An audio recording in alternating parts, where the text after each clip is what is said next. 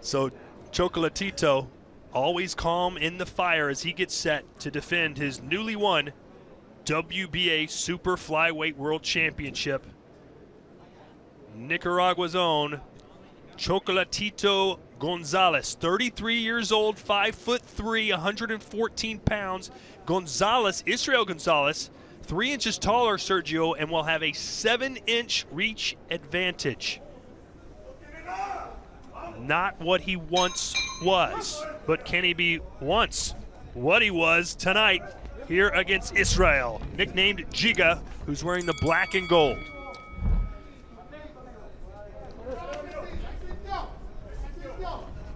Gonzalez pressing the issue here. Nice straight right hand. That's what Gonzalez, that's what Chocolatito does well here. He has great timing and he shifts. He's a shifty fighter.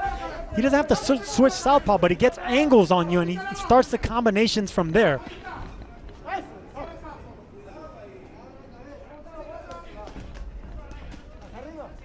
It's a nice uppercut there from Gonzalez. No, he's doing really well fighting backwards, Israel Gonzalez is. It's going to be hard for Chocolatito to get on the inside if he's going to be dealing with that kind of 1-2s from Gonzalez. And you could see Chocolatito had no interest in getting tied up there. He wants to keep those hands moving. And a left hook there from Chocolatito. They are letting their fists fly here in the second round.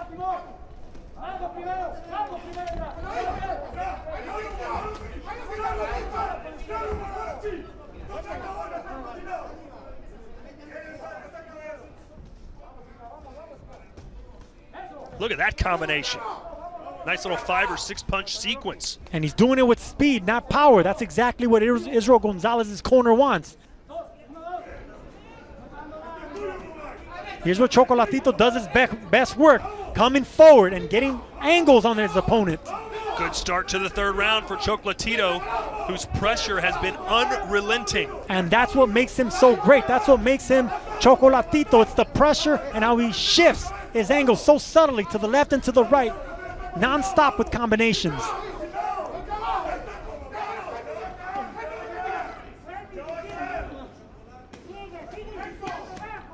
Oh, they exchange hooks.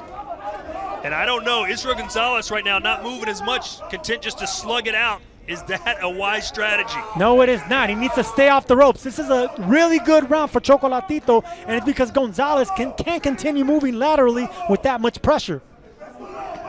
In this weight class, Sergio, there's always a lot of punches being thrown and landed, but the punches hurt a little bit more when they're coming from Chocolatito as Gonzalez snaps the head of the legend. It's and now he's having a moment here. Great back and forth action from both fighters right here.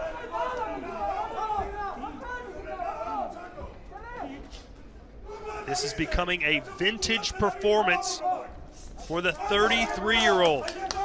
Vintage, that was the word I was looking for. Not prime Chocolatito, vintage.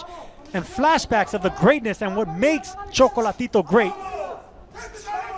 Just the fact that he can throw this many punches with this kind of accuracy is really incredible for a man who's been in 51 fights. Because he fights so calmly, Todd. He fights loose. He doesn't fight tight. He's not trying to really put too much behind those punches. He's just an excellent all-around aggressive fighter, but with intelligence. It's artistic aggression. And you know what? Israel Gonzalez may be ready to go here. You can see Chocolatito's corner just kind of waving him in, saying, keep going. And if you didn't know, Sergio, either one of these guys, you turn this on, you're thinking, which one's the 23-year-old, which one's the 33-year-old? Exactly, because the pressure, the constant pressure is coming from the older fighter, the experienced fighter in Chocolatito. Does he maybe say bite down on the mouthpiece like he's doing right now, and he's scoring? And that's what I just said. You got to mix it up. Right there, he lands a clean right hand, and those are solid shots by Israel Gonzalez. You're going to have to mix it up with this legend. Is this Custer's last stand, so to speak? Gonzalez has been getting worked the past 4 rounds. The work rate is just incredible for the 33-year-old. He's outworking a man 10 years his junior. See, this is where the fast hands. There's a right hand that connected for Israel Gonzalez. This is where the fast hands of Israel Gonzalez come into play. The shoe shines.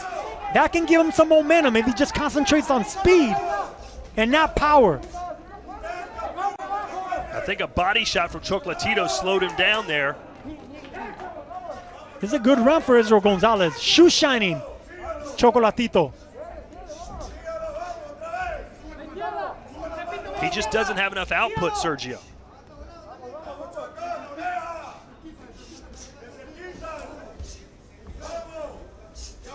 Hard to deny what Chocolatito is doing tonight against a very capable challenger. It's a good round by Israel Gonzalez here. Good rounds aren't going to cut it. He needs a knockout round, or at least a knockdown round.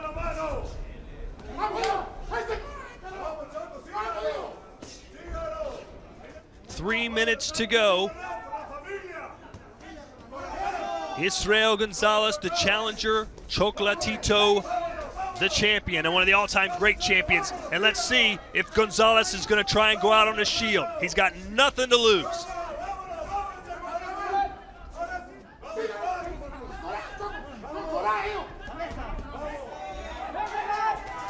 Israel trying to dig deep, find a second wind. 2 minutes to go. Chocolatito, I think, looking for the KO as well.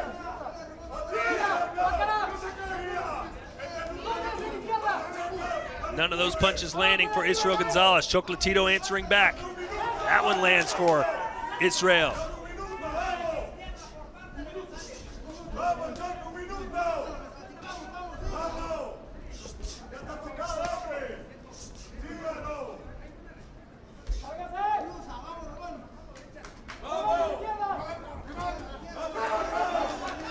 Left hand lands for Israel. He tries to wave Chocolatito in. He needs the legend to exchange with him to have any shot at putting him down. Good body shot there from Chocolatito. Good final round.